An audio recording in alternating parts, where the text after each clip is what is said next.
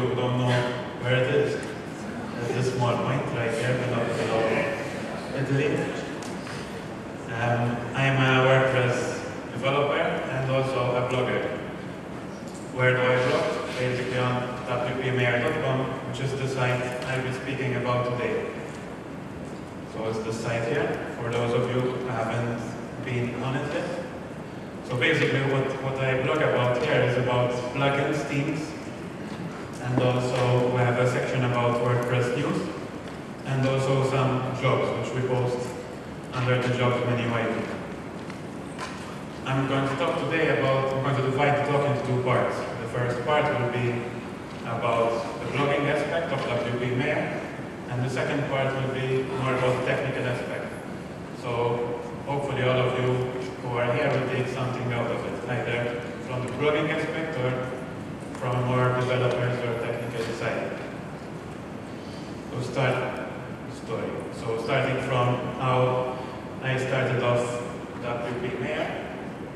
So I've been working with WordPress for the last couple of years, but in 2010 I was really concentrating all my efforts on WordPress, as in developing client sites. So I needed a place to post all the ideas and research which I was gaining by doing these projects. I was obviously seeing other websites such as WP Candy, WP Recipes, and WPMU, which were posting very good articles. And I decided to build something similar. Of course, at the start it was just a place for me to store information that I could come across later. Since I wanted to focus on the content, I built a team using a ready-made team, which was the prototype team, which I got from Justin Tadlock's Team Hybrid Club, which is an excellent place for anyone who wants to join a team club. You can also find a forum there, which you can learn a lot from, because you can also ask questions about WordPress in general. So as the months passed by, the site started growing, started getting more visitors.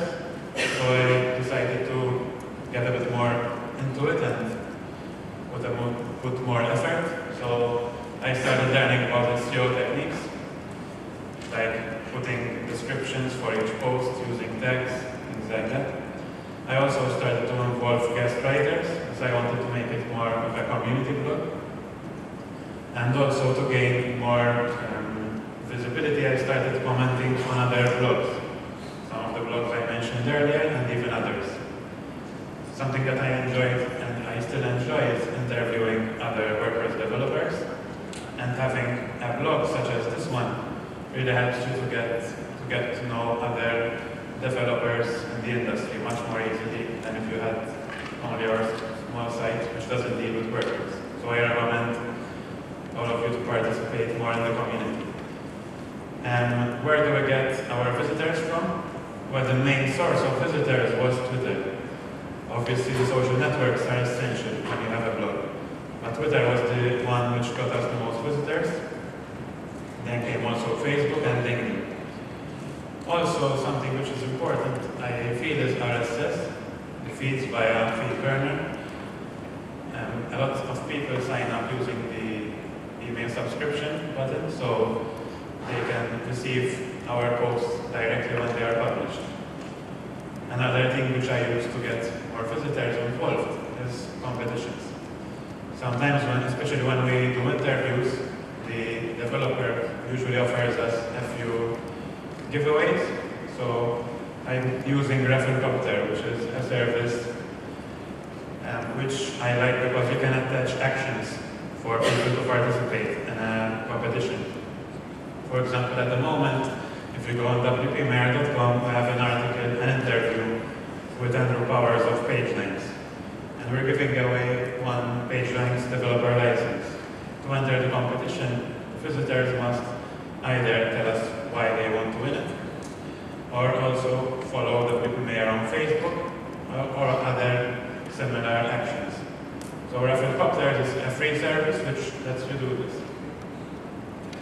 Now, as all of you who are developers know, we're always looking for a way to make our site better, right?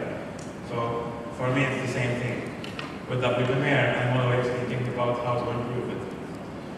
what I would like to improve is branding. As you've seen, I've just used the normal default template. I haven't been doing any branding itself, like logos or a custom theme. So we're thinking about doing a responsive custom theme, and we also have a new logo, which has been finished last week actually. It's this one here. So we'll also be introducing more article styles, which means I will be writing more opinion style posts, which tend to get people more involved rather than just a plugin or a theme review. Also, I feel that the navigation needs to be improved. So there are so many articles now that sometimes it's difficult for people to find what they are looking for, unless they are coming from Google directly onto one particular page. So that's something which I want to improve. Now another thing which you definitely find mentioned whenever you read about blogs is the importance of a mailing list. Growing your mailing list and using the power of newsletters. As my friend Ben has mentioned earlier, there's an excellent plugin called Desde, which I plan to use for newsletters. And before you can send newsletters, you obviously have to have a mailing list. For growing your mailing list, you can have a subscribe form in your sidebar, for example. But I also plan to use a pop-up plugin, such as PPT, which I'll talk about a bit later. So what have I learned about blogging? Basically, the most important thing when you start a blog is to focus on content. As you've seen, I've just used a default template, very plain template. Why were the people coming to the blog? Because they were finding content which was helping them. They were researching about a plugin or a theme, and they found the content there. So they think. Social networks are essential wherever, even if you have your company website, be sure to post on social networks. I've been using plugins that auto-post all the posts from my site onto the social networks. Think about ways of engaging your visitors. Like we've done competitions, there are many more ways of engaging your visitors. Try to think of something original. Branding, something which I haven't done yet, but I'm sure it's very important for blogging. Once you visit a website which has a particular design, particular color, particular logo. For example, again I mentioned with Lleva, which have a very nice logo, and the logo remains in your mind after visiting the site. It's easier to remember where you found that particular piece of information. Good navigation, and of course innovate constantly. New content, keep everything updated. Now I'd like to talk about the technical aspect of WP. So first of all, I'll be talking about themes. So the ideal theme, if you want to start a blog like this, as someone already spoke earlier on this morning, the ideal theme must have an appropriate design for your content. Not any generic theme will do. If you have a photography blog, you need a certain type of theme. If you have an informational blog, it's another thing. The team should be well supported, which means that whoever developed the team, if it's not yourself, will keep on updating the team as WordPress itself, the core updates, and also can support you if you need to make any modifications, for example, or if you got stuck somewhere. Another important thing, even in terms of SEO, is that the code is clean and is in line with the WordPress best practices.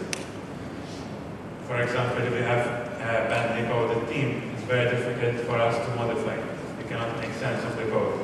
If it's well coded and clean, it's easy to jump in right there into the code and start modifying stuff. Now the big question is whether you have to get a free or premium theme. In my experience, unfortunately, the free themes tend to be a bit limited. Yes, there are some good free themes, but premium themes are usually better in general always. Another trend is responsive themes. This means that your theme will look great on whether you're on a laptop, on a big screen, or on a mobile phone. So it's a big thing. I recommend that if you start a new site, you always go for responsive themes. Some recommendations of themes I've used or tried out. There's PageLines, which is a theme builder.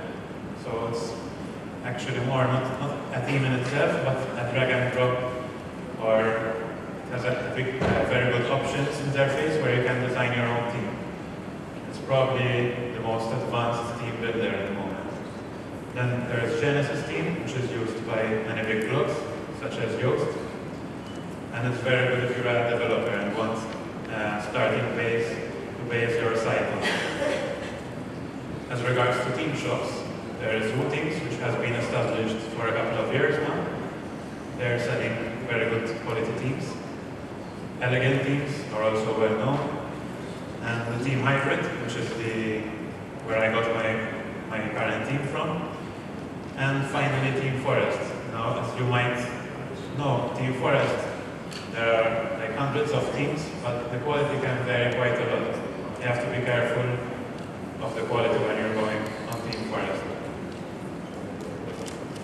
When it comes to hosting, all sites start with shared hosting, which is the cheapest and most accessible for us who are starting blogs.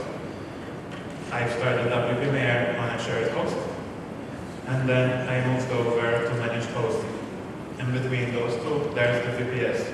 Basically, if you're confident in setting up a server, it might be worthwhile to move to a VPS, which is a virtual private server, and you have more power than shared hosting. The most expensive is WordPress managed hosting. With managed hosting, basically what you get is sort of a VPS, but it's managed by the company itself. You don't have to manage everything yourself. For example, I've just moved last month my site from Host9, which was my previous shared host, to WP Engine. You might have come across WP Engine as they're doing a big marketing effort at the moment. What do I gain from moving to WP Engine? Well, it's mostly about speed and the peace of mind that somebody's taking care of my blog in terms of security and backup speed. What WP Engine offers, as well as other managed hosting services, they offer free backups, things like also content caching, for example, so your site is always very fast. And they also have a very cool staging area. What is the staging area? Basically, I have the live website, but I also have a staging area, which is a direct clone of my site. And when I want to install a new plugin or make any modifications, I can do that on the staging area. So if something breaks, it's not the live website that breaks, but the one posted on the staging area. It's very good if you're doing constant changes and improving your blog. So I've listed here some recommended posts for you who are maybe just starting out and would like some tips. These are all hosts which I've used along the years.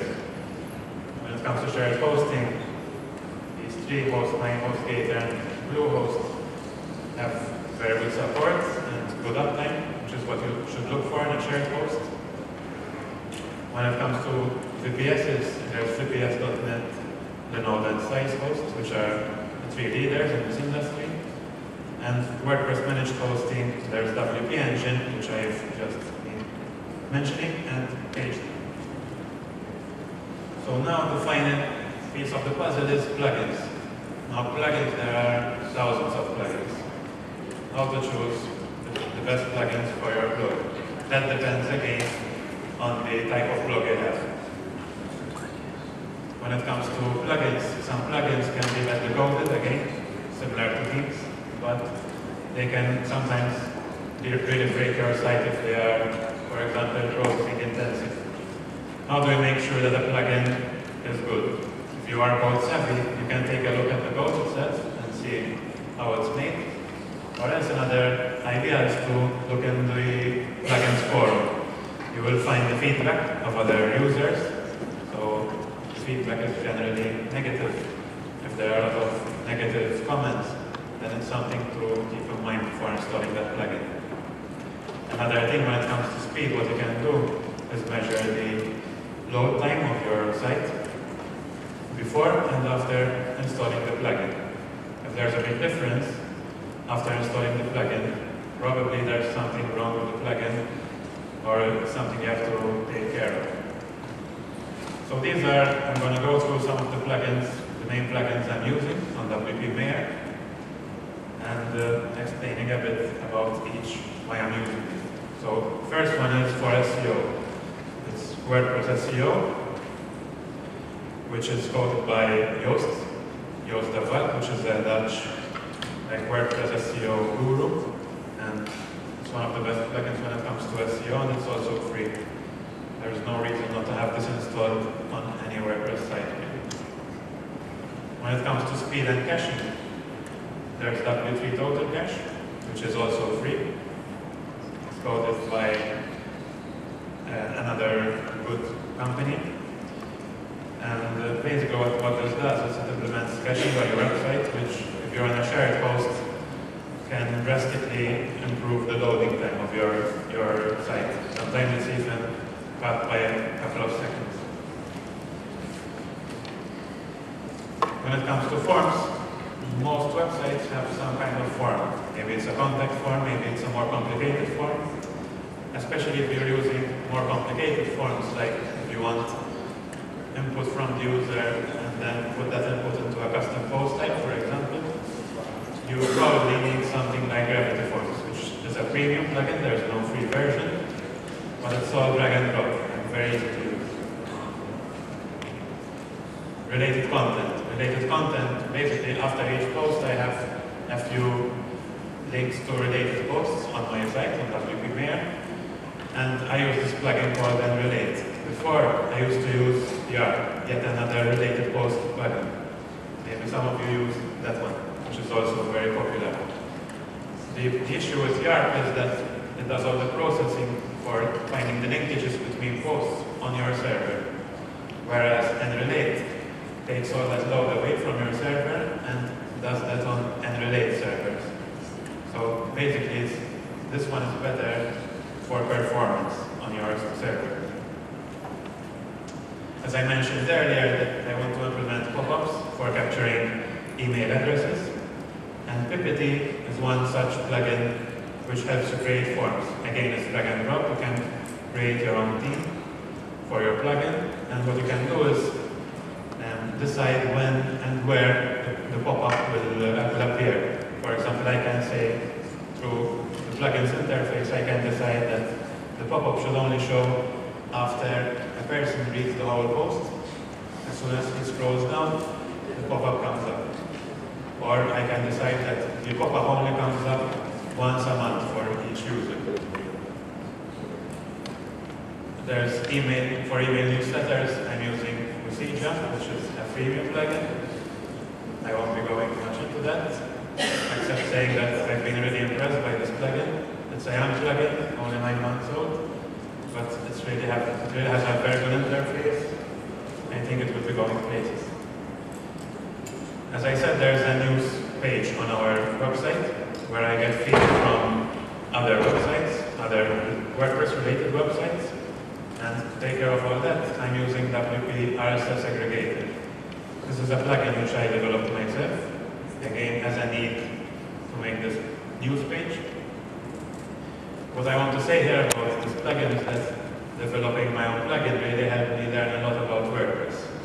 So for all of the developers here who have not yet made their own plugin available in the repository, I really encourage you to do so, because the feedback you gain is really invaluable as you were learning more about WordPress itself.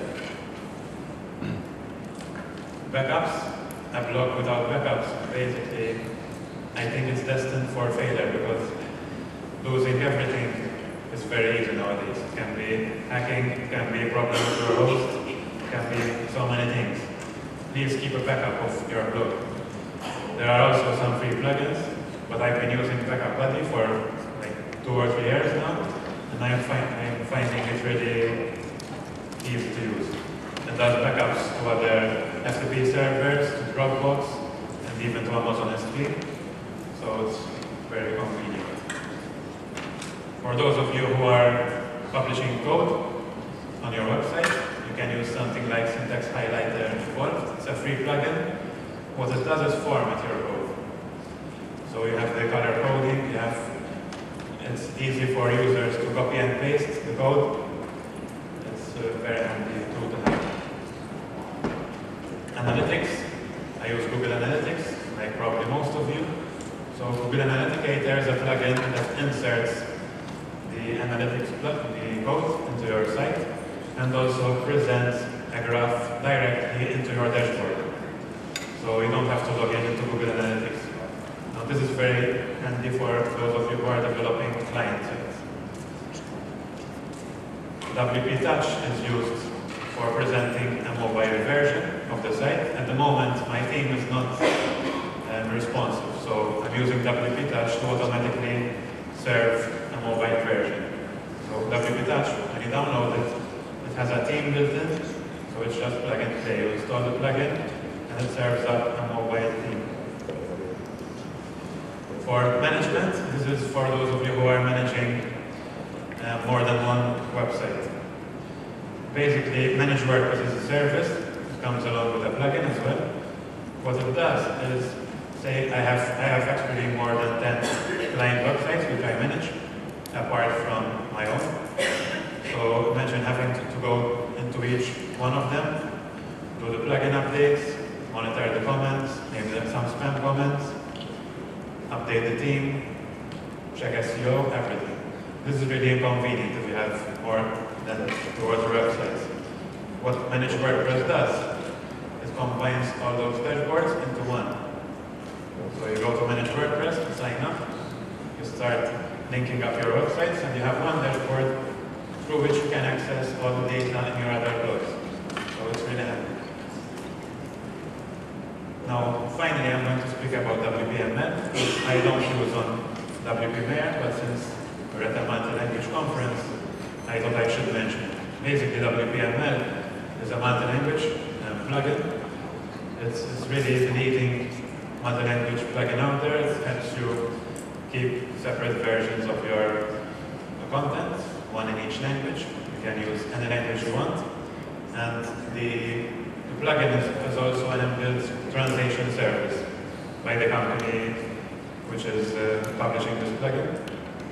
So you can get your content translated, obviously at a fee, but all through this plugin syntax. Okay, so that's all for my side. If you have any questions, now's the time. Thank you.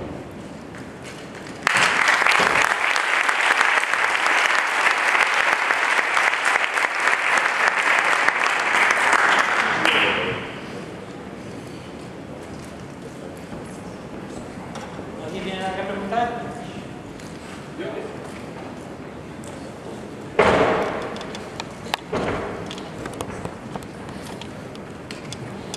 Okay, so I'd like to test the English going it's native as yours. Okay, so the point is, I've seen that you are using FeedBurner as your service to mail the posts, and as far as we know, on October 20th, it's closing the API of FeedBurner. Google is closing. Can you speak louder? Yeah, okay.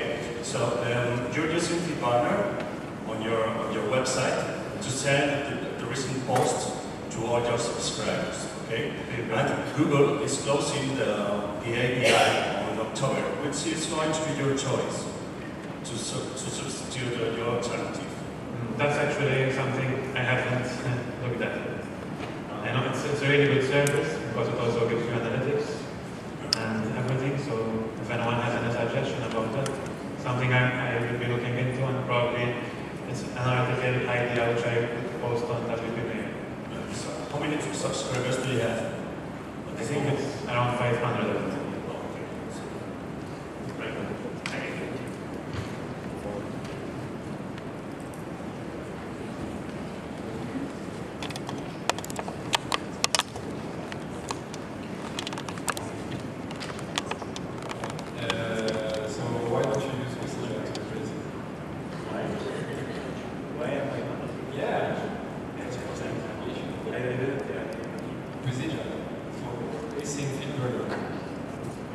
I think it was actually for collecting emails. So for RSS, does it do RSS as well? Because actually what I use FeedBurner for is for automatically publishing posts. There are people who sign up to receive the posts every day. What I would use Visicha for is for more like general once a month or twice a month newsletters, where I can put in not only the posts but other stuff. But actually, if you can develop something like that, it's a good idea. Yeah, what do you mean by RSS? But the site has the RSS feed. So whenever a post is published, they don't only get it on their feed, like the normal Google Reader or whatever, they also get an email. Okay, so we do that with Visicha actually. Yeah, So, solution. That's more another reason for using it. But I think they are close to the API, but if you send the mails and the feed is RSS, they will keep doing it. I think that there won't be any problem. It's quite complicated because there's no documentation, no official documentation from Google about that. So we don't know anything. We just know that Google is close to the API anymore. So that's a point. Finding another solution, maybe Visicha, for instance. But the ways that we are blind at this moment, we don't know anything about it. Just they are closing the API, and we suppose that the world will stop sending the emails. And that, you know, for you that you have 5,000 subscribers, it's quite important to send all those emails as well, because there are people that are reading your blog, your website. So it's quite important not only for you, but for everyone, because we do read it off, keep partner, and we need another choice. Yeah, unfortunately, FeedBurner has been neglected since Google acquired it. It's been practically neglected. It's a very useful service.